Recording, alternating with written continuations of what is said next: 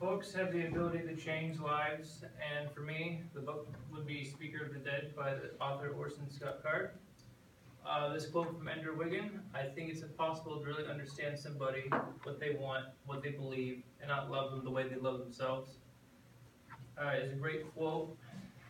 When in middle school and high school, I was often an outcast. People didn't find me appealing, I guess, I don't know.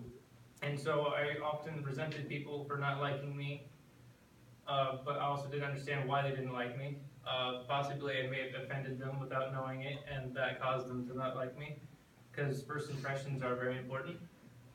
And this book allowed me to forgive them for not liking me or even bullying me. And I also hope that if they read this book, that they would also forgive others that had wronged them. So today I will be talking about forgiveness and the path to a less stressful life.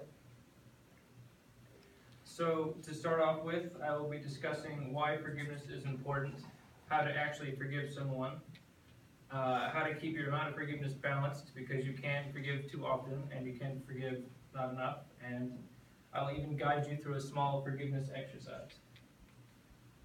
Here is my humorous illustration that was required for the speech.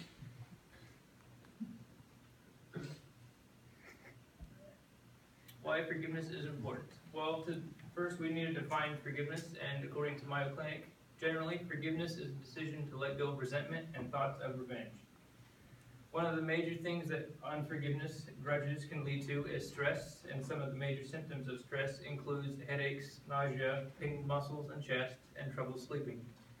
I don't know about you guys, but I don't enjoy headaches, nausea, pain of any sort, and I enjoy my sleep.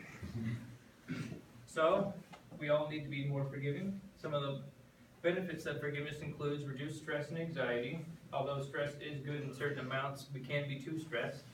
It helps build healthier relationships. People are likely to enjoy your company more if you forgive them for their past actions, whether small or big. It boosts your immune system. No one enjoys being sick unless they have speech to give and they don't want to do it. It amplifies your self-esteem. Everyone needs to love themselves every now and then. And it also decreases the amount of depression symptoms. Depression is a major mental disorder, and any help of getting rid of it is much appreciated. The drawbacks of holding grudges, the opposite of forgiving, is it increases chances of depression. Obviously, if forgiveness decreases, that grudges would increase. It prevents you from enjoying the world in front of you. You can't be happy about the things you're doing, whether you're amusement park or simply at school, if you're always mad about things that have already happened and you cannot control. Also, grudges follow you anywhere you go, into every experience and relationship. Going into relationships, whether it be boyfriend, girlfriend, just friends, or even with a teacher, if you're already mad, you'll give off a bad impression, and they are likely to give off that you are an unlikable person and may not want to spend time with you. So, how do we forgive? Well, according to Leo Gura, who is a life coach and speaker who has over 100 hours of videos, says there are two types of forgiveness. There's full forgiveness and half-hearted forgiveness. The difference is half-hearted forgiveness is you just forget, whereas full forgiveness, as stated in the second one, is the only way to truly forgive is to let an incident go and to move on from it.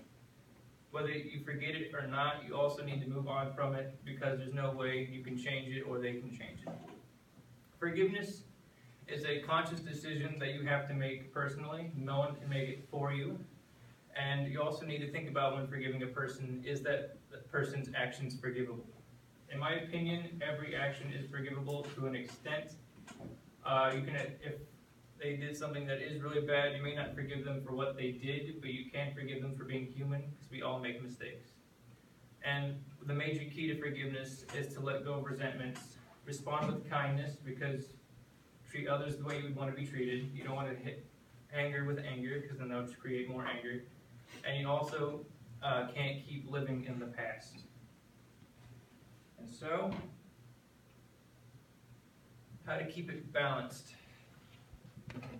You don't want to forgive people right away, because then they will think that, or if you get into the habit of instant forgiveness, everyone will think you'll forgive them for anything and they will walk all over you. You also need to be careful with forgiving yourself.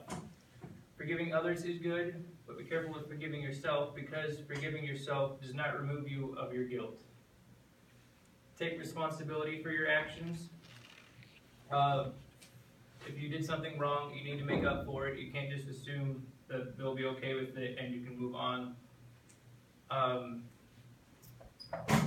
As quoted by Psychology Today, just as you probably wouldn't forgive someone else until they make it up to you in some way, forgiving yourself may be most beneficial when you feel like you're actually earned it. You need to earn your own self-forgiveness. For example, with this speech, I procrastinated thanks to the Thanksgiving break. I enjoyed food and spending time with family, and didn't want to work on school.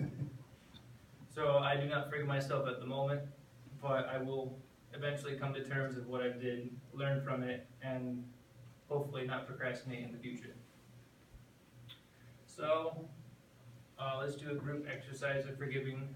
Go easy on me. I've never done this kind of thing before. I hope this would meet the creativity requirement.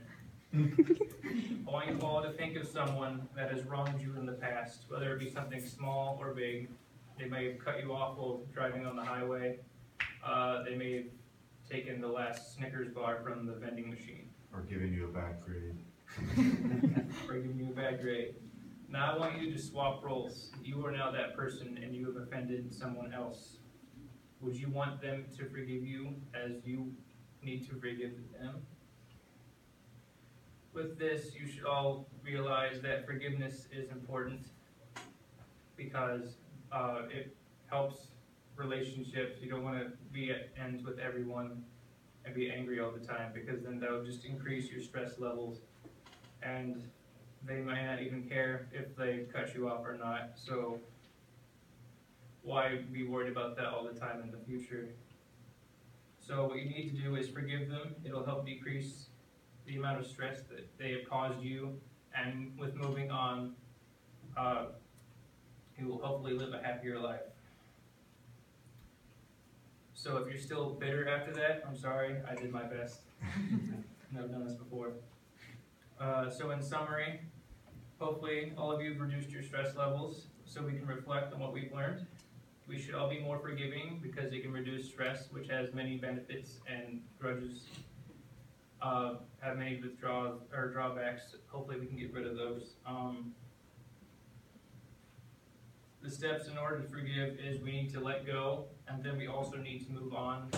Simply letting go, but still thinking about it will keep your stress levels at the same time they were when the event happened. And you also need to balance when to forgive, because everything is forgivable to an extent, and you also need to be careful when forgiving yourself, because if you forgive yourself too much, you'll end up going overboard. So please find someone that has wronged you or someone that you have wronged and embrace the power of forgiveness.